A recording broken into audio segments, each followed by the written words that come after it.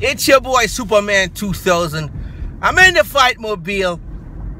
I was blown away by the Super Bowl. I got my mind blown by that comeback.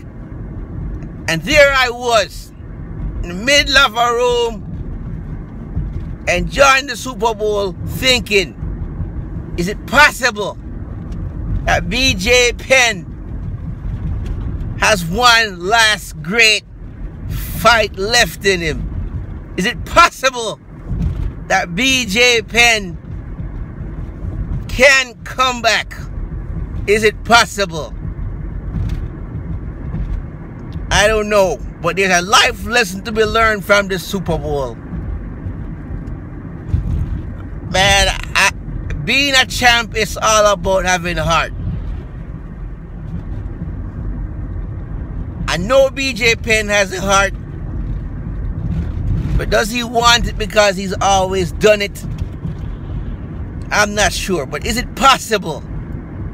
Is it just possible that Penn may have one last great fight left in him? And now, I went back and I watched his fight, right? And I remember when I first started taking Taekwondo and sparring with black belts, and they were always throwing these high kicks, 20 to roundhouse kicks, spinning back kicks, and they was always catching me. So I had a friend who does Muay Thai, and I, just worked with him for a little while. Then when I went back to Taekwondo, guess what? Yeah, I got those black belts real good. Dude did a spinning back kick. I didn't move. I just dropped my elbow like this. Got my elbow like that. His foot landed right here. Then afterwards, I just did a low leg kick, dropped him on the ground, and I was like, whoa. So maybe with all the high flying kicks, Penn just tried to wait for an opportunity to get on the inside. And when you fight that person that does Taekwondo, you don't wait for an opportunity to get on the inside. Once they launch that kick, that's when you make your move. That's when you make your move. Because once that kick is in the air, they can't take it back, and that's when they're vulnerable. If they're in the open position, you move to the closed position. In other words, if they're standing with their left foot forward to throw a left kick, then you stand to a right kick, then you stand with your left foot forward too. That's the open position. That's a closed position. Because if he throws a kick, you gotta neutralize him. But if you're standing opposite of each other, then that's when it's gonna be a problem. So I don't know. I'm really. Is it me just overthinking this, or is Penn really done? I don't know, man. It's hard. Because I really got mad respect for BJ Penn. So maybe he just have one great fight left in him. Maybe he does. Maybe he should go to Bellator and they'll put him with somebody in his age group, in that category, and let him fight that person. But I really believe this Super Bowl, I mean, I had one coach that told me, hey, listen, man, there is life experiences you can learn from sports.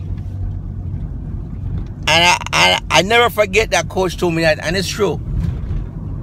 This Super Bowl, it's crazy. Football is an amazing sport. I will say that. Both football and soccer are amazing sports. But right now I'm talking about football. The pigskin, American football.